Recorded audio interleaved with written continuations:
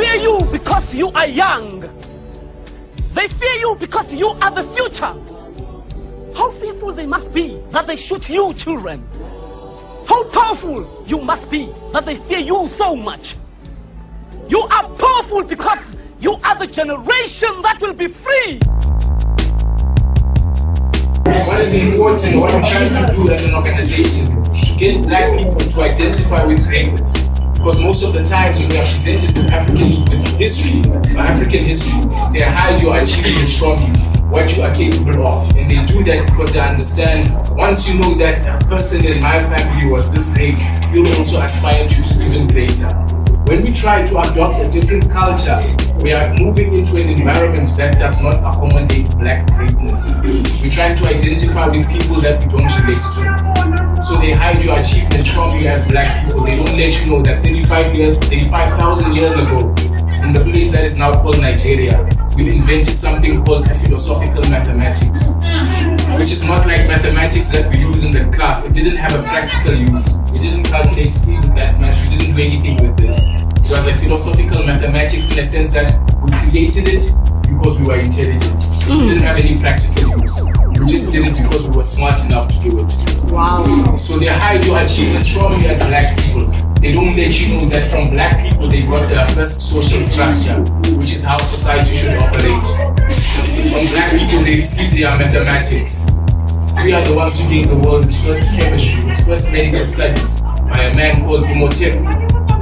We invented and discovered medical practices which are still used today. It is in Africa where we gave the world the first university via Africa, Timbuktu, Mali. We are the ones who gave the world its first universities, but now we are aspiring to go up worldwide. Who put it in our minds that we can't, as black people, open up our own universities?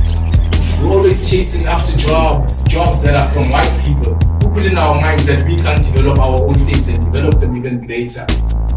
Take a look at where we are now as black people. We have to wait for NASA to tell us that they discovered pictures about Pluto. We wait for NASA to tell us that they discovered another planet.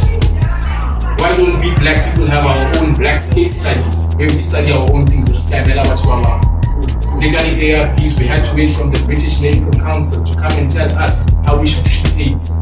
Why didn't we make our own studies?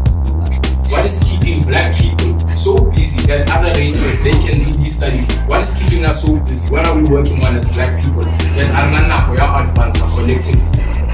So now, even if you have money in your bank account, it's in a white-owned bank. Where are the black-owned banks?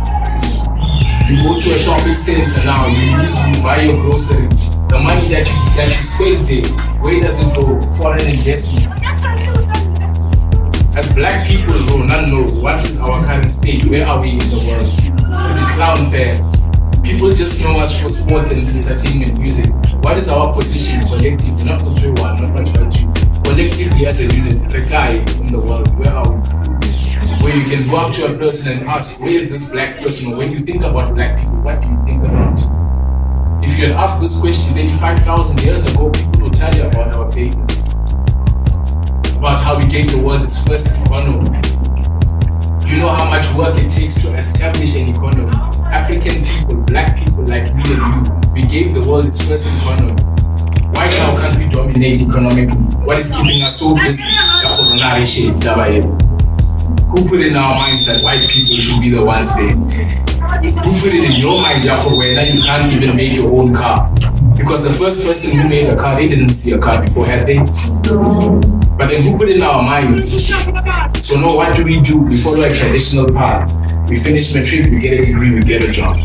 Now, as a group, we are not against that. It's a very great thing. And in fact, we encourage academic dominance. But what we are saying is, don't just keep it to that. We didn't come here to come and say balang, because what difference does it make if you're balang, but you get a job, even if you get a CEO position at a white-owned firm?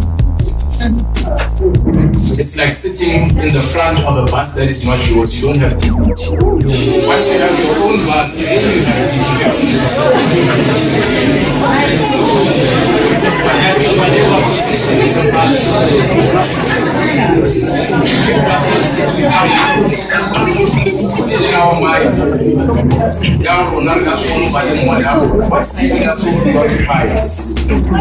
Because it does not make sense that we finish high school, we educate ourselves, go to university, spending a lot of money. After that, we go and make a white corporation rich.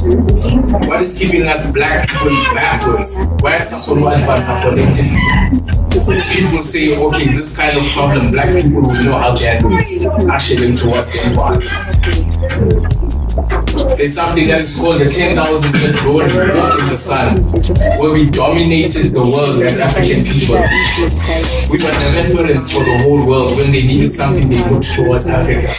We gave them their first books, their first language, their first writings. They came from Africa. We gave the world its first humanity.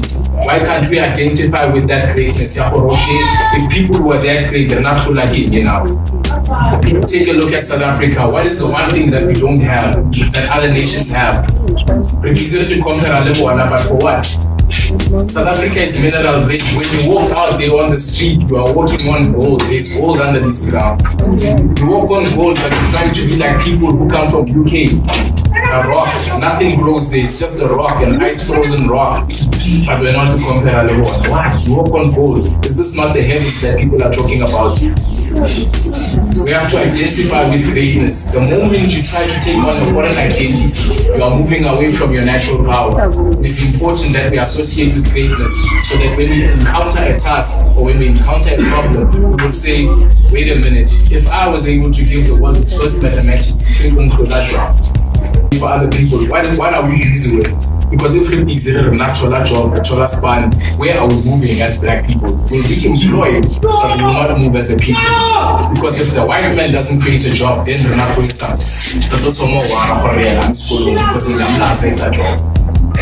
We have to have a shift in thinking. We have to identify with the greatness from where we came from and then expand our minds. That's never limited in our thinking. We have to think broad. We can't be like leaves being blown about with the wind. Then we're going wherever the wind decides for us to go. We need to identify with the tree that we come from, which is here in Africa. Once we have identified the tree, we ensure that the tree is deeply rooted so that when the wind comes, we are not afraid. We have our roots stuck to the ground. So next, you have to draw confidence from the fact that you are black and identify with black greatness.